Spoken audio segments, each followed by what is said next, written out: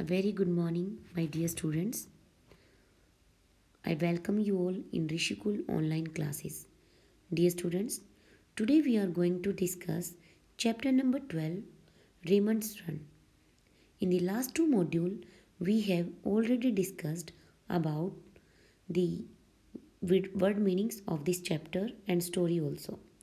In this module, we are going to discuss the question answer. How did Squeaky help in the house? Squeaky helped in the house by taking care of her brother Raymond. Now the next question is, how did Squeaky defend Raymond? Squeaky defended Raymond by getting into a fight if required and hitting the person who made disrespectful comments. She used to run away if things become too rough. Now here is the next question, that is, how did Squeaky practice running? Squeaky practiced running whenever she could and always preferred running to walk. She also took a stroll down Broadway and practiced breathing exercise on her strolls.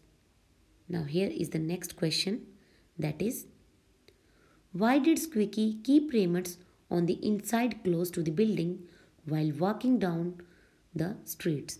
It was because he would get away from the sidewalk and go to the road. Sometimes he would want to cross the traffic and go to the middle of the Broadway. Now here is the next question. How did Gretchen and her friends behave with Squeaky and Raymond? They behaved in a rudely manner with Squeaky and Raymond.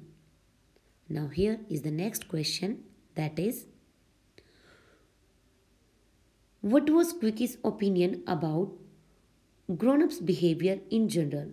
She felt that sometimes grown-ups are very rude to the children. So here is the next question. What did Mr. Pearson tell Squeaky? Mr. Pearson told Squeaky that only 6 girls were participating and that the new girl would give her tough competition.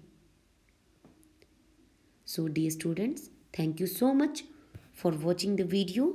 In the next module, we will discuss the left question of this chapter. Thank you. Have a nice day.